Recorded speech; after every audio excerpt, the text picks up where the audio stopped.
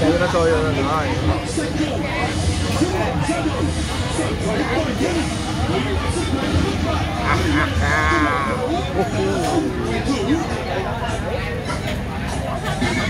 Cái mùi chịu không nổi bà con ơi. Trời ơi coi nó sôi kìa. Chậm thôi, lia nhanh quá bà con chóng mặt lắm. Rồi rồi khói bốc nguyên bốc luôn. Ủa sao lúc nó sôi lúc nó không sôi vậy lại vậy? Quý vị các bạn thân mến, mình đang có mặt tại quán ăn Sông Sinh ở bờ kè Lái Thiêu. Và chắc là quý vị các bạn cũng đang nghe những âm thanh rất là vang dội của quảng cáo của nghỉ giữa giờ. Và đó là gì? Đó là giờ giải lao của trận cầu Việt Nam gặp Indonesia trong khuôn khổ World Cup 2022. Và chúng ta đang vừa mới kết thúc hiệp 1. Việt Nam chúng ta đã dẫn trước 1-0. Tất cả không khí ở đây mọi người rất là tưng bừng, rất là vui vẻ và đang cố gắng chờ đợi thêm là Việt Nam chúng ta tiếp tục ghi bàn tiếp. Và trong khi đó thì trong khi chờ đợi mình đã món thứ nhất, món ốc hương. Món ốc hương vừa lên cũng đánh dấu một bàn thắng của Việt Nam. Nhưng món thứ hai lên thì chút xíu nữa vào được bàn thắng thứ hai. Và món thứ hai là gì? Món này đáng lẽ mình không mình chỉ xem đá bóng thôi, nhưng mà hôm nay mình buộc phải quay, phải giới thiệu với mọi người là vì đây là cái món mà lần đầu tiên mình được ăn mới đâu chứ. Đây, mọi người nhìn thấy cái bò này và thấy cái nước này, mọi người nghĩ ngay đến một cái món gì? Đó là món bò nhúng dấm, đúng không? Nhưng không phải đâu nha. Ở đây bò nhúng cái gì? Các bạn nhìn thử cái màu nước xem. Một số bạn sẽ nghĩ đây là bò nhúng mắm tôm. Một số bạn sẽ nghĩ là bò nhúng mẻ, đúng không? Cái đục đục, không phải đâu. Bò nhúng mắm ruốc là một cái món ăn nổi tiếng ở vùng đất Lái Thiêu Bình Dương này. Và ở đây có rất nhiều quán ngon. Còn cái quán này thì thật sự mình chưa biết, chỉ biết rằng quán này rất đông và có cái món này mình đang thử. Mà nãy giờ cái mùi nãy giờ mình nói để mình quên đi cái mùi thơm nó bốc lên ngào ngạt, mùi mắm, cái mùi thơm của mắm. Một số bạn không chịu mùi mắm nhưng mà mình riêng cái mùi mắm mình ghiền, thích lấy thích để. Rồi. Nói về cái mùi của cái mắm này nó thơm tới cái mức mà nói thật sự là không có ngôn từ nào mà có thể diễn tả được hết, nói thật với quý vị các bạn. Nhưng mà nếu những người nào đã từng ăn cái món bò nhúng mắm ruốc rồi chắc chắn sẽ không bao giờ quên được. Và cái màu nước thôi, cái vị của nó thôi là những thứ mà chắc chắn mình chưa ăn thôi, nhìn thôi đã muốn thấy xỉu rồi. Bây giờ mình nhúng vô.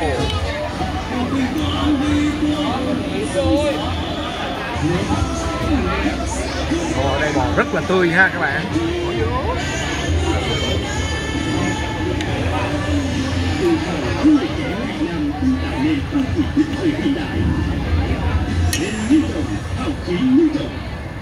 Đây, bò nhúng là chúng ta cho nên nhúng xong ta lấy ra liền nha. Cái việc này nó bé. Đây rồi, cho bà thái một miếng. Còn mình, ôi sao cái miếng mình nhỏ thế? Chưa. Cái mùi, nó nghe cái mùi thơm quá nhiều, nỗi lo ngồi nhúng không. Chưa kịp bỏ ra muỗng vào luôn.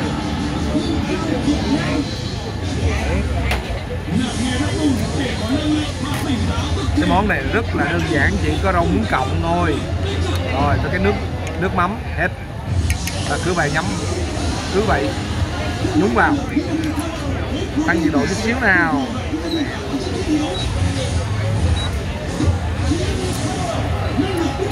Rồi ở đây có một cái chén nước chấm mà có lẽ là mình phải giới thiệu với quý vị các bạn.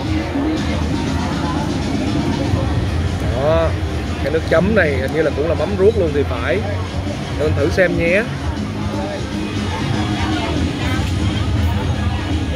Đúng luôn, mắm ruốc luôn. Cái mắm ruốc này ăn với bún, ăn với cơm thôi là một đủ xỉu, chưa nói tới ăn với lại cái này.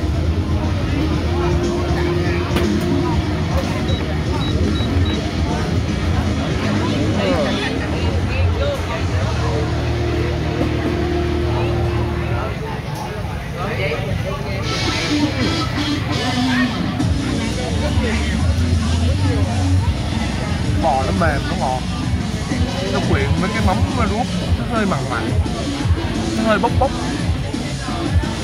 mùi ruốc nữa. Bò nó quyện với ruốc, hương vị vô cùng khó tả.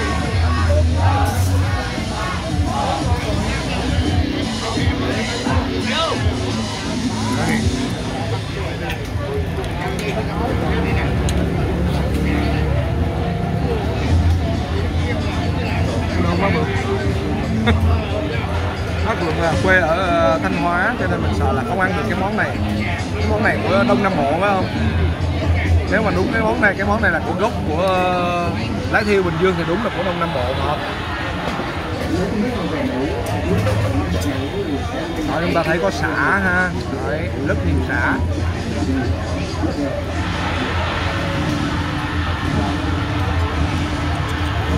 Ủa, có nên bỏ nhiều vậy không? Có mặn quá không? Ủa thích cha, cái này coi như mình có khi nào mình sai không hả?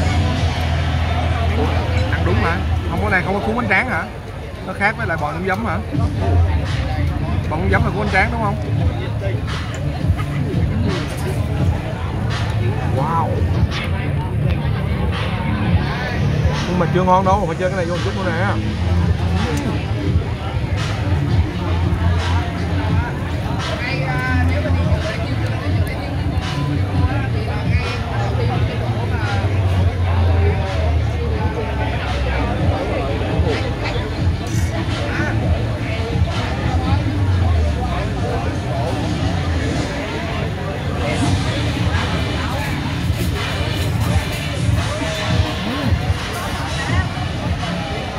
Rất tuyệt vời.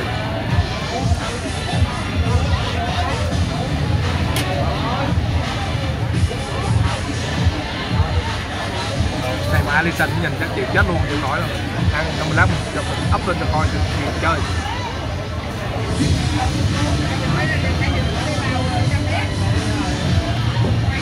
Các bạn biết không, mình có một cô đệ tử tên là Alison.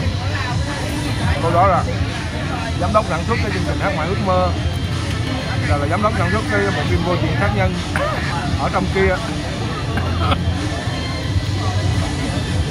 Là nãy con nghe mình ra đây coi đá banh, cô dặn là thôi anh ơi anh đừng nhớ được uống bia nhé, cái lát vô còn quay nó nói, nhưng mà cuối cùng thôi anh không uống bia, anh ăn bò nhúng mắm ruốc được không á? Trời, xong rồi thôi nếu anh ăn cái đó mà anh không gọi em ra thì anh phải nhìn mặt em nữa.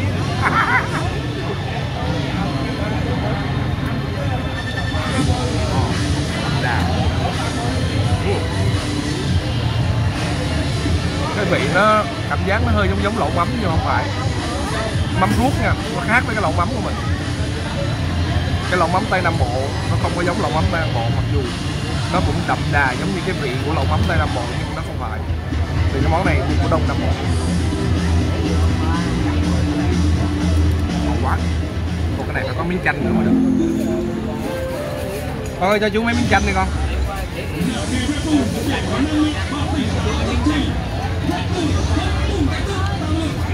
Mình cũng không biết là cái giá cái lẩu bao nhiêu tiền mà thấy đĩa bò quá mạng luôn.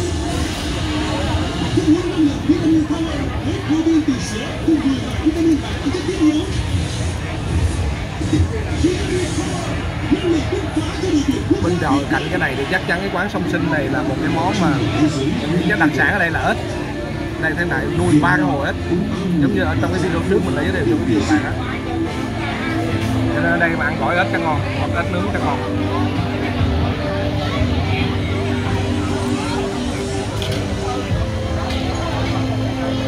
Hãy khám phá những kỳ quan Việt Nam cùng Việt Nam Airlines. Thế giới đang thay đổi. Anh bạn.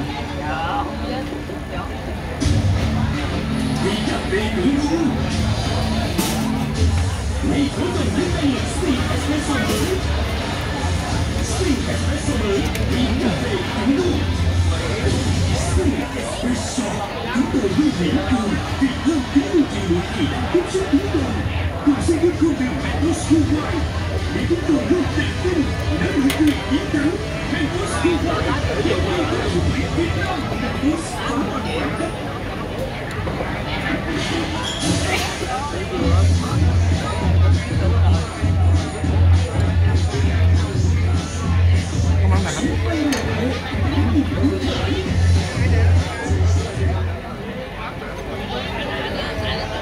có vẻ món này không phải là món ảo của anh Việt.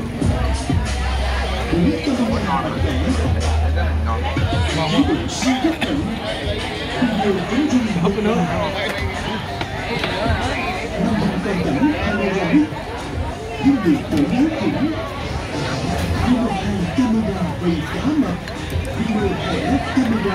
Chịu không nổi.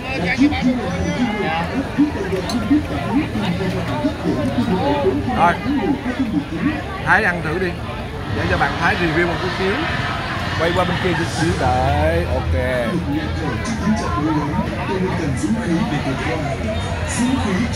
Đây, Thái thân thiện. Thái nó nhìn mình ăn, nó Thái không chịu nổi cho nên là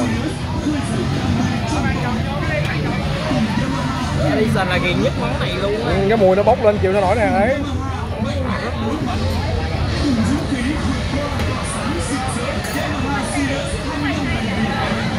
Đúng là cái đất nước mình thật sự nhiều món ngon quá à quý vị các bạn. Cái miếng tóc mỡ nè, miếng tóc mỡ đó. Đấy chậm chậm thôi đấy. Oh wow.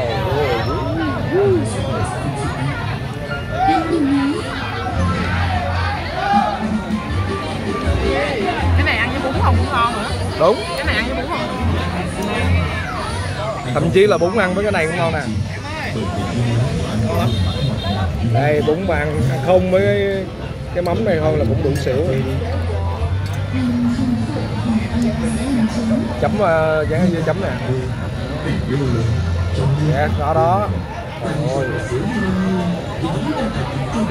Nó không hề mặn, nó không có mặn. Người ta nêm hết rồi nó không có mặn. Cảm giác sợ mắm mặn đúng không? Nhưng mà nó đậm đà nhưng không mặn.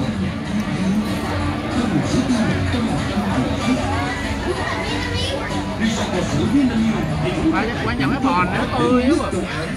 Bò tươi lắm luôn. Nó ngọt lắm. Ăn nó không bị ngán. Đúng rồi. Mềm mà cái thịt nó ngọt á. Rất là mềm. Tươi roi rói, sát rất dày. Bò sắc dày lắm. Miếng bò ở đây sát rất dày nha các bạn. Đây. Ai có thể đưa lên cho mọi người xem đây, miếng bò rất là dày luôn.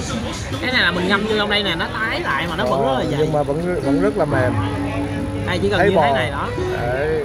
Miếng bò rất là dày, ăn rất là ngọt luôn.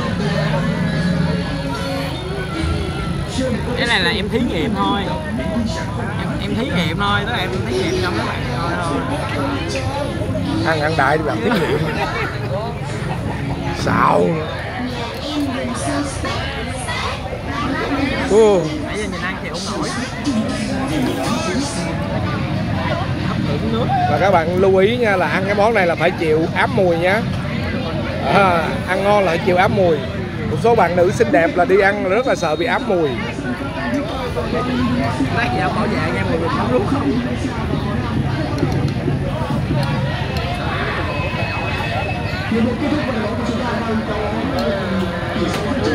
Rồi phải rồi. Thiệt á mùi chịu không nổi đó. Đã lắm luôn.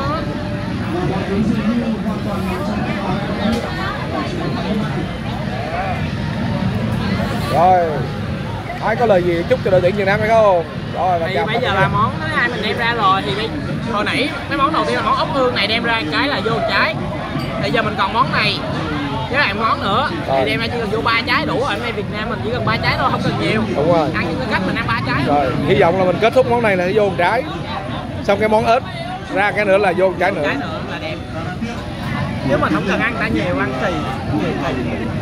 Rồi, thầy trò chúng mình đang có mặt tại bờ kè Lái Thiêu, Bình Dương ở quán ăn Song Sinh. Cái quán này ngon nha bà con, mọi người rảnh ta ghé ủng hộ nhé. Cái bữa ăn hay